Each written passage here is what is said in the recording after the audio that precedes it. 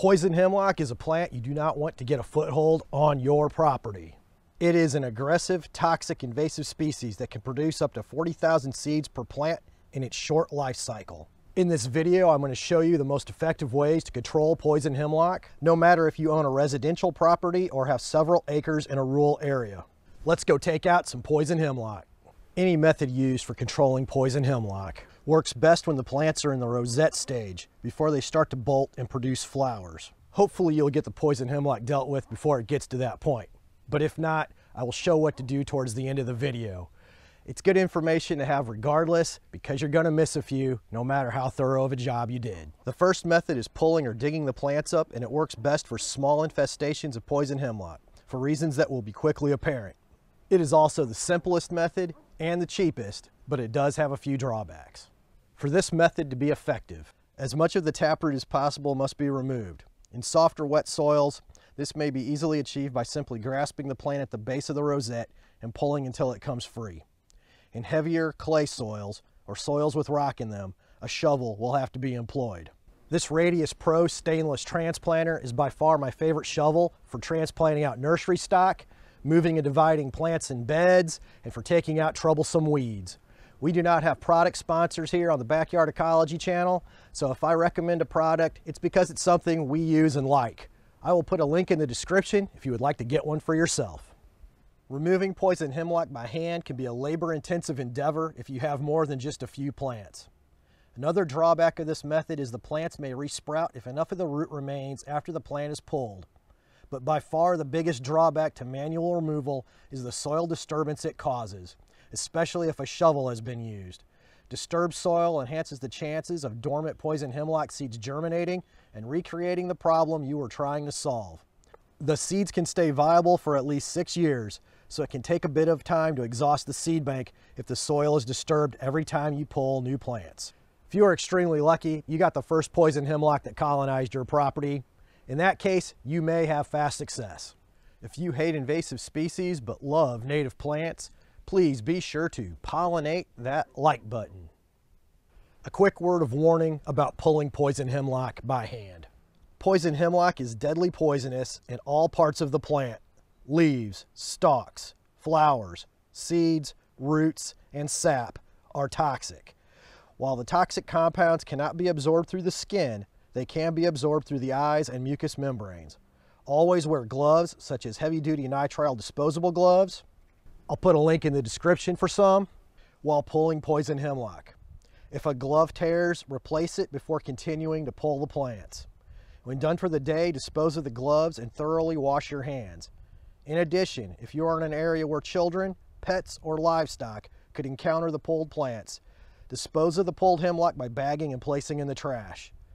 The toxins in poison hemlock stay deadly after the plant dies and dries out, and can remain so for up to 3 years.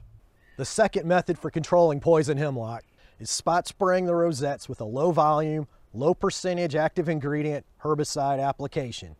If you are dealing with a large infestation or a large area of land, this is the best option for dealing with poison hemlock. It also has two major advantages over manual removal. If the herbicide is applied correctly, the poison hemlock will be killed and there is no resprouting. And there is no soil disturbance to induce poison hemlock seeds in the seed bank to germinate. As I am demonstrating, a proper spot application targets just the poison hemlock rosettes you are trying to eliminate. The spray should be applied to the point where the foliage looks wet, but the liquid is not running off.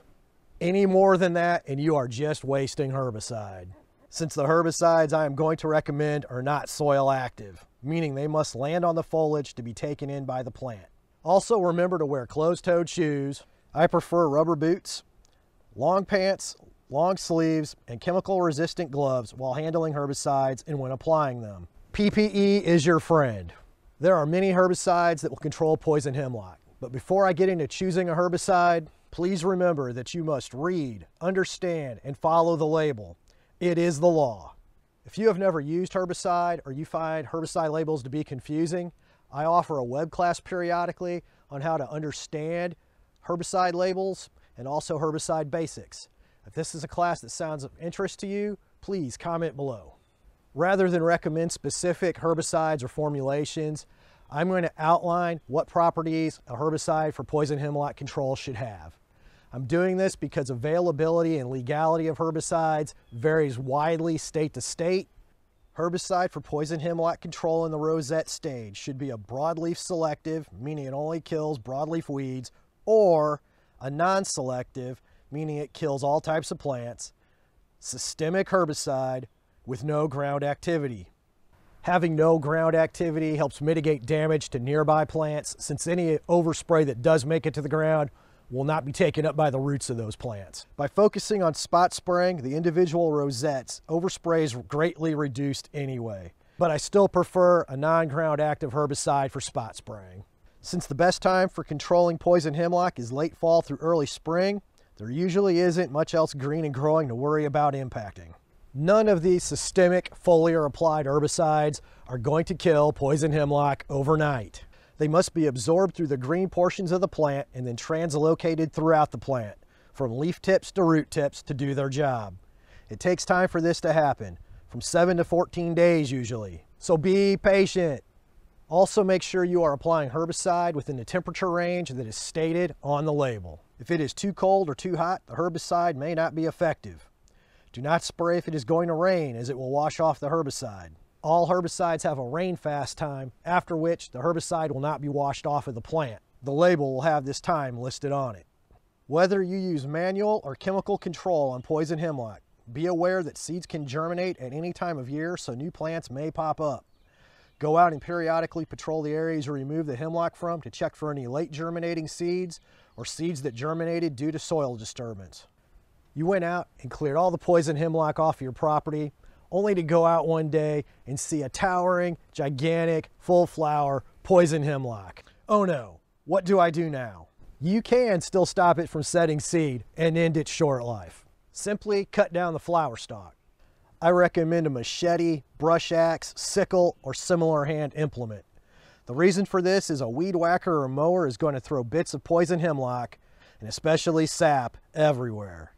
Poison hemlock is a juicy plant, and you don't want that sap flying everywhere. It's toxic, remember? If enough plant bits and sap get into the air, it can even be inhaled with dire consequences. Have I said this plant is bad? I would also recommend pants, long sleeves, gloves, and eye protection, since the toxins can be absorbed through the eyes.